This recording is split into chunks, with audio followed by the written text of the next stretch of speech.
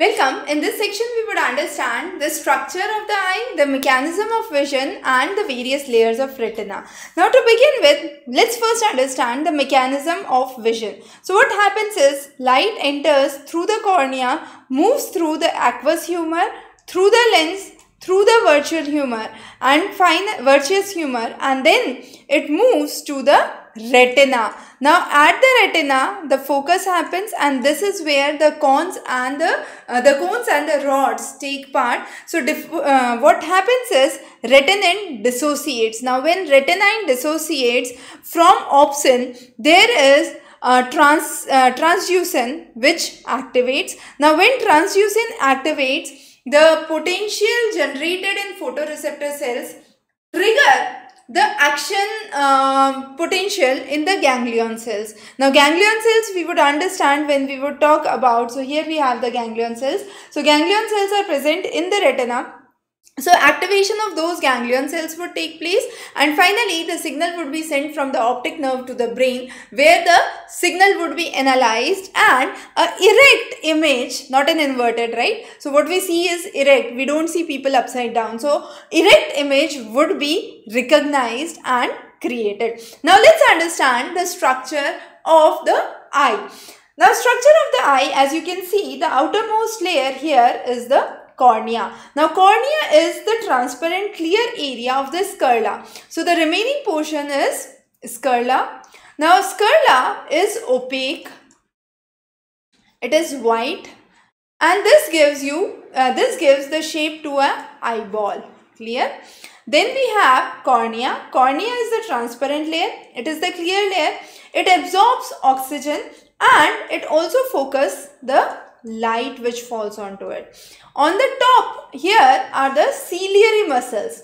Now the ciliary muscles help in holding the lens. So contraction of the ciliary muscles takes place, and this function of the ciliary muscle is extremely important. Now the ciliary muscles are actually having some ligaments here, and these are known as suspensory ligaments. So suspensory ligaments are present in the eye to understand how the ciliary muscle holds the lens. This is the aqueous humor which is present between the cornea and the lens, vitreous humor which is present between the lens and the retina. Very, very important to note. Now, then you have the iris. Now, iris is the opaque colored thing. The eyeball that you can see is the iris. It is colored, it is opaque, it is pigmented, and there is dilation and constriction of the iris.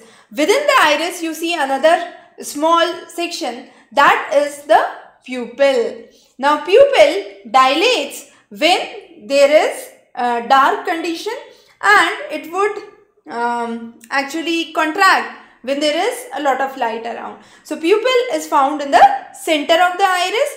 Then is the lens. Now lens is biconcave in shape, it is transparent, and actually is important because this lens helps to form the image at retina, right?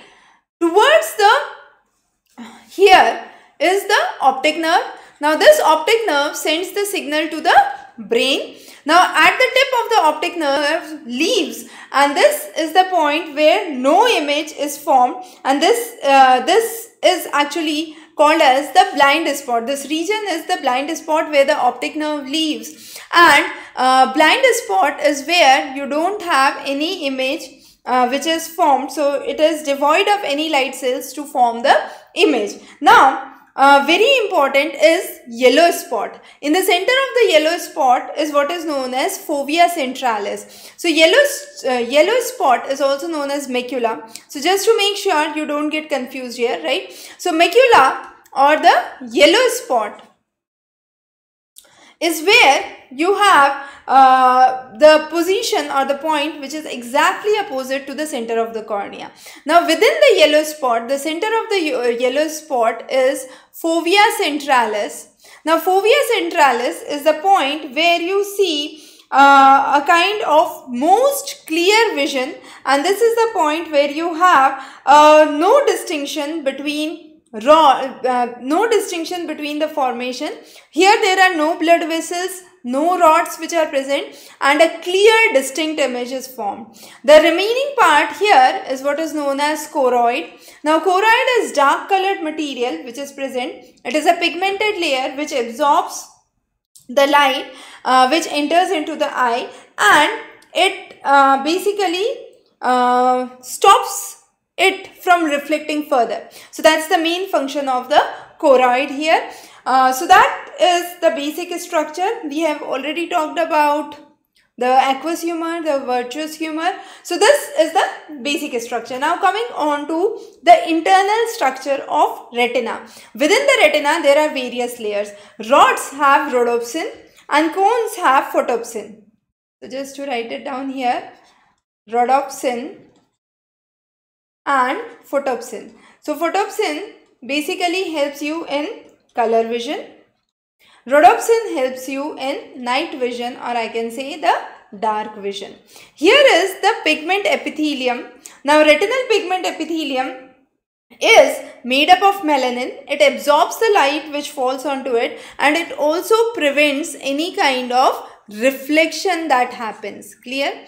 Now within the retina, within the inner nuclear layer, you have the emersin and the bipolar cells which are present.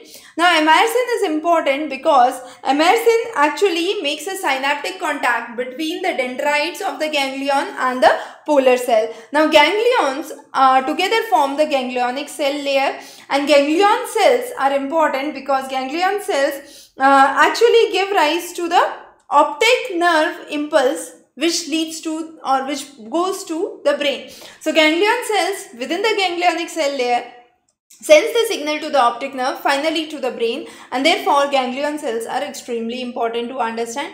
Then we have the plexiform layer. There are two plexiform layers, outer and inner plexiform. Now outer is where you have the synapse with the dendrite of the bipolar cells and the horizontal cells.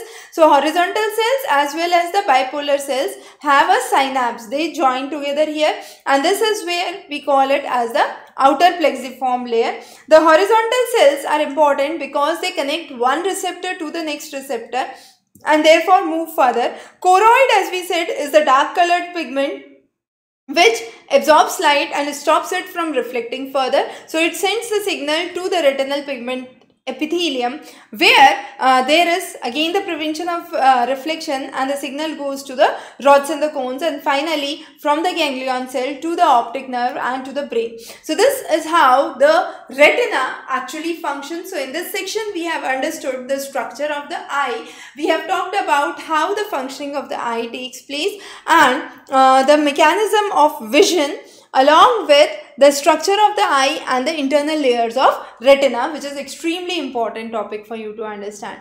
Wish you very good luck, and we will be covering many similar topics in the upcoming sessions. Stay subscribed.